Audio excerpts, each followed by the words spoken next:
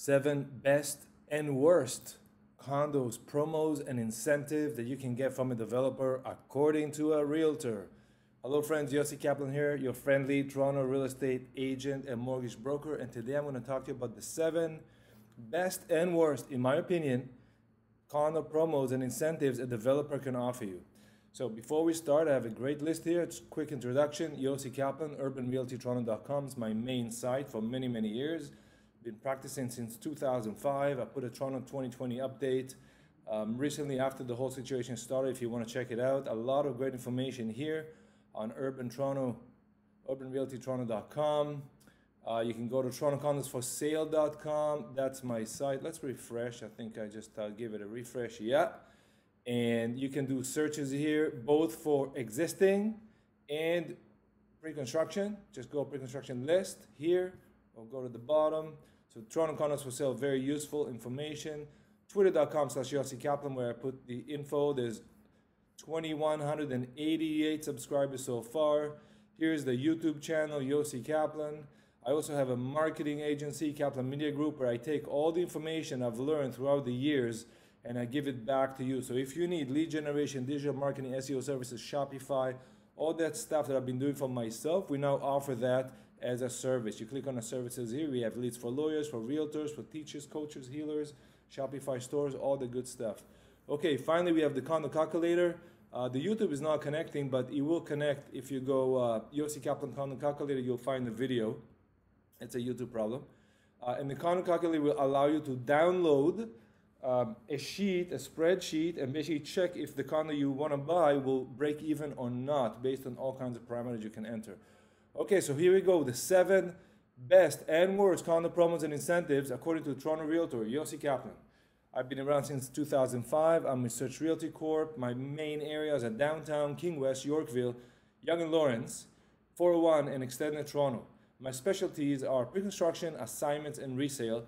And my main sites, I have more, is yossykaplan.com, urbanrealtytoronto.com, torontocondosforsale.com, kaplanmediagroup.com, which is our marketing services site, YouTube/Yossi Kaplan, and the condo calculator. Okay, let's start with the very first one, which is the deposit structure.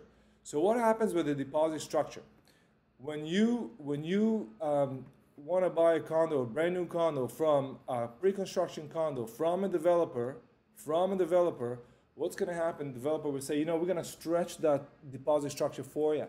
So instead of doing 555, say 5% within the first 30 days, the next 5% in 60 days, and another within 180 days.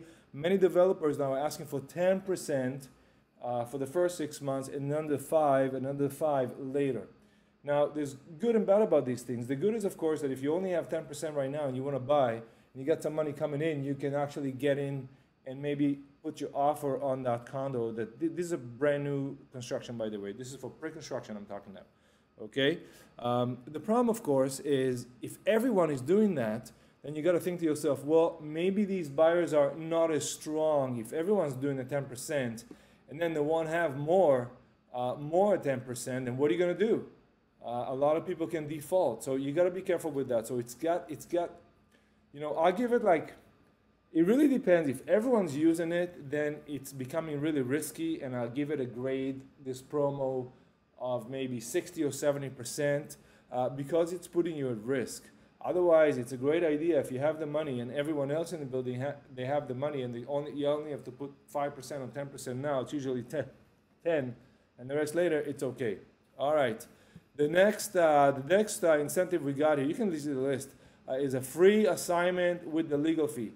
What does that mean? That means that if you're buying from the developer, okay, developer will say, look, you can assign for free. I'm not going to charge you any fee, developer fee, because they can do it. Usually it's like $5,000, $10,000, but I'm going to charge you a legal fee for my lawyer to do the paperwork. And usually it's $500, $1,000. So that's not a bad incentive if you plan to assign. Now, a lot of buildings, and when you go to the Toronto Condos for Sale here, we got the VIP club. If you put your information, every new building coming in, you'll get a quick email about it. And you can see the latest projects. You can view more. This is on Toronto Condos for Sale. It's all automated.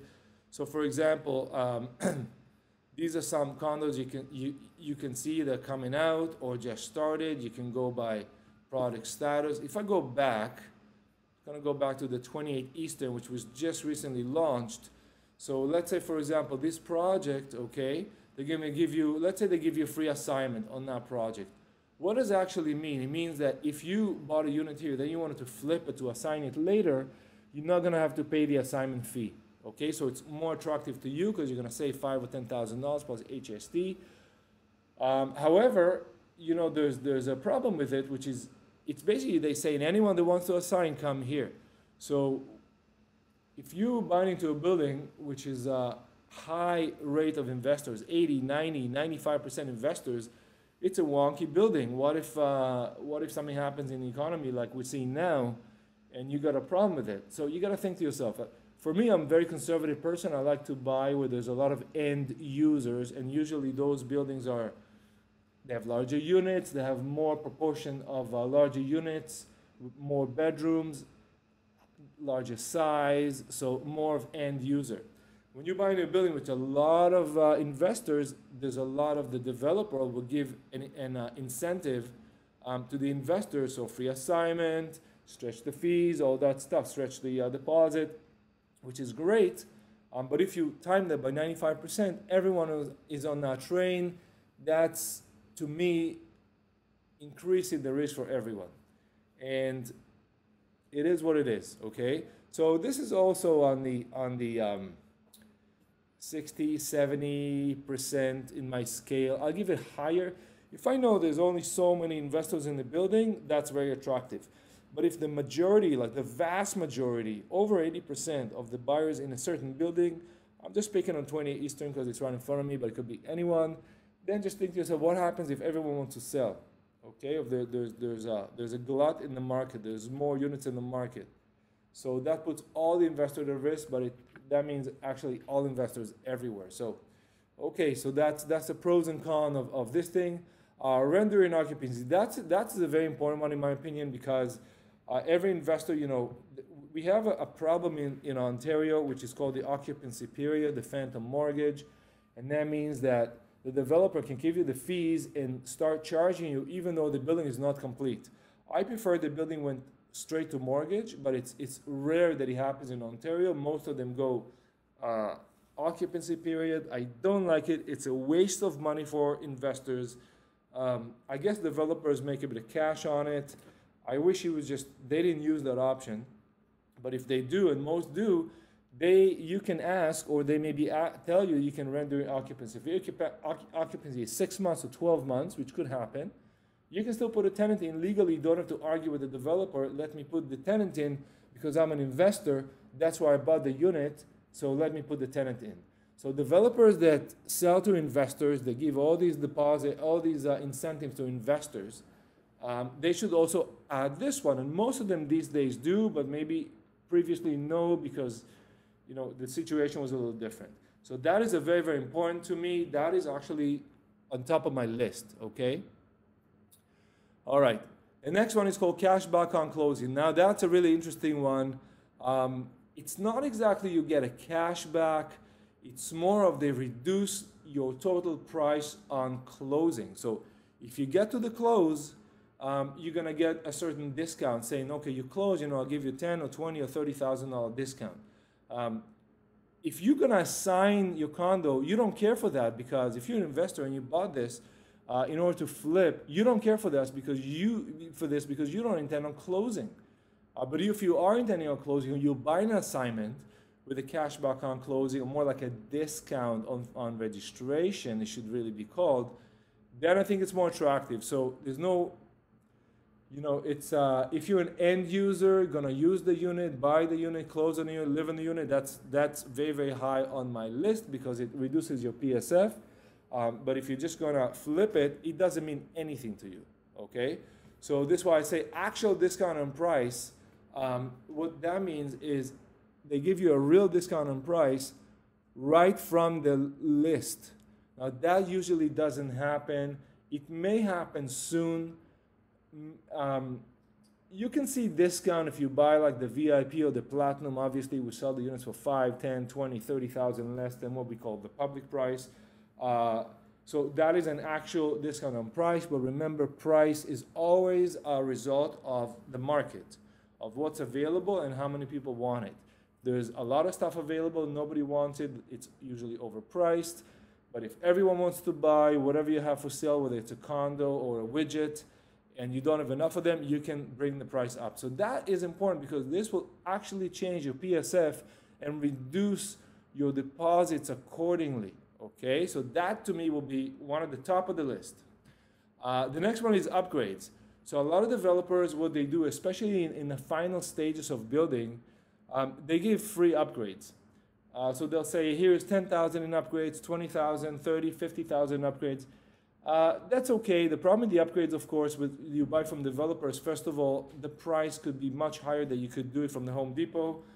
By yourself, but of course it's been installed for you and you go into the unit and it's already there, which is great. Because imagine that they gave you some kitchen that is okay, but then you had to rip off the old kitchen, get all the work done, and then so complicated, right? So that's the thing. There's pros and cons for everything in life, even this. So the upgrades, they could be useful. But again, if you're going to go flip the unit, you don't care for that. It's really more for people who are going to live in the unit.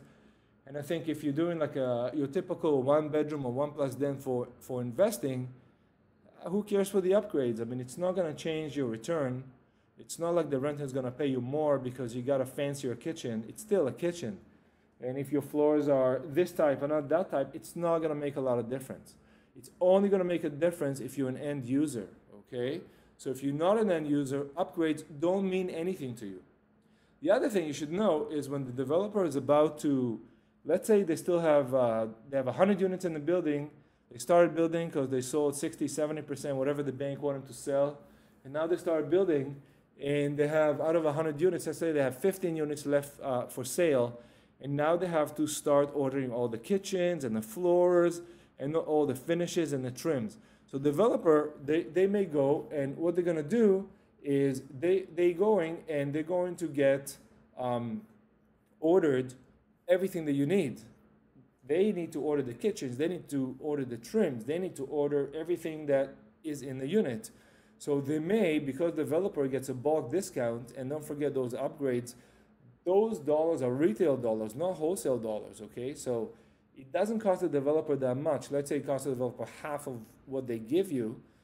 So they might as well, a lot of developers go and put all the upgrades they got on the units, especially the penthouse units, the large units, the fancy units. So if you are buying from a developer, and if you're buying late in the game, those units might have been upgraded already by the developer, okay?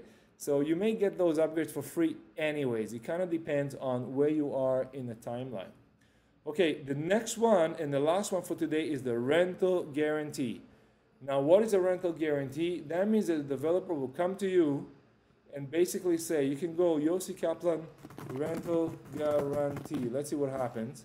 And this should bring back, so here you got rental guarantee. These are the videos. Let's see what images he finds, and of course, everything. So rental guarantee, Yossi Kaplan. So you can read more about rental guarantee, how it works. Basically, rental guarantee means the developer will allow you, okay, so these are some things that we've marked as rental guarantee. 2-year property management, rental guarantee. That really means that the developer will allow you, I'll put these 7 together here. The developer will allow you to rent the unit back to the developer as you get occupancy or as you close. You got to check which one it is. If you don't know, ask me, I'll tell you. And what's going to happen is the developer is guarantee you for 1 or 2 or 3 years, whatever it is, a certain rental guarantee. Now, is that good? It sounds really good and it could be really good, but you got to check if the rental guarantee makes sense to you. So to me, rental guarantee makes sense if, for example, it covers all my costs and maybe a little more. So if that rental guarantee puts me in a positive cash flow where every month after I cover the mortgage, the condos, the condo fees and the taxes, all these, I don't count the hydro in because usually the tenant will pay it. If I cover all these, or maybe even cover and more, make a bit of a cash flow, positive cash flow to my pocket every month, that's really, really attractive. So the rental guarantee, it will be number one on the list if it actually breaks even for me or more. But it's not going to be that great on my list if it's not breaking even. How to know if the rental guarantee breaks even? Well, you go to the condo calculator. Let's go to the condo calculator. I'm just going to search for it, see what comes up. Go to the video and go to the video of the condo calculator. And there you go. Calculator. And the condo calculator is a spreadsheet that you could use, download it for free from the condocalculator.ca, and you'll find out if your condo breaks even. So you can actually put these numbers in and see what's going on. You enter your values in the yellow, and then you're going to get results in the green.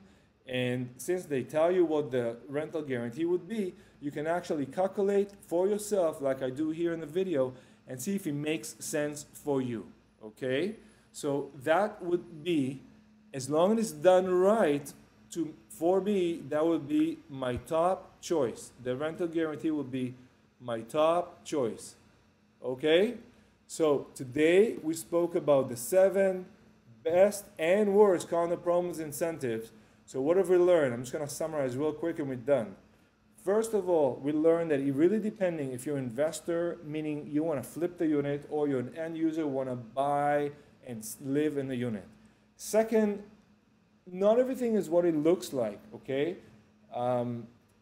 There's some incentives that they bestow on you, which is great if you wanted to use them, but if you don't use them, you don't care for those, you care for others. And number one, absolutely will be the actual discount on price. Can I get that condo for less money now? Because that will reduce my need for mortgage, that will reduce my deposit, reduce everything. And number one for me, and that's for me, will be the rental guarantee as long as that thing breaks even or makes me a bit of money. Now, if the rental guarantee is not enough to cover, that means I still need to put money out of my pocket every month to cover up. Now, it could be good if I don't have enough money for it right now, or I really want the unit for the long term. I don't mind like popping in a few more dollars every month. So, you know, it's subjective. Same with the upgrades. If I'm going to live in the unit, great. If I'm not going to live in the unit, I don't care for the upgrade. It just costs me more. I'm not going to get more money for it.